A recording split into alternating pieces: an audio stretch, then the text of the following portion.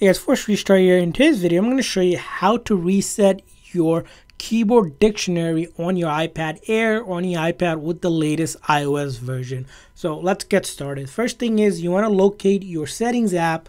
Once you do that, you want to go to general here, and then where it says reset or transfer reset iPad, you click on that.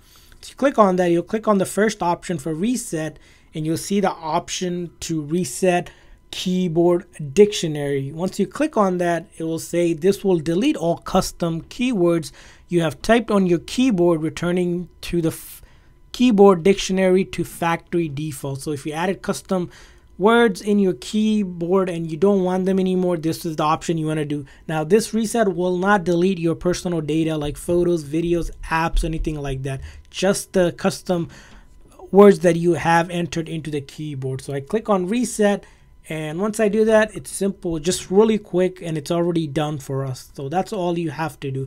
So hopefully you guys found this video helpful. If so, please make sure to like and subscribe button. Thanks for watching, guys. See you guys next time.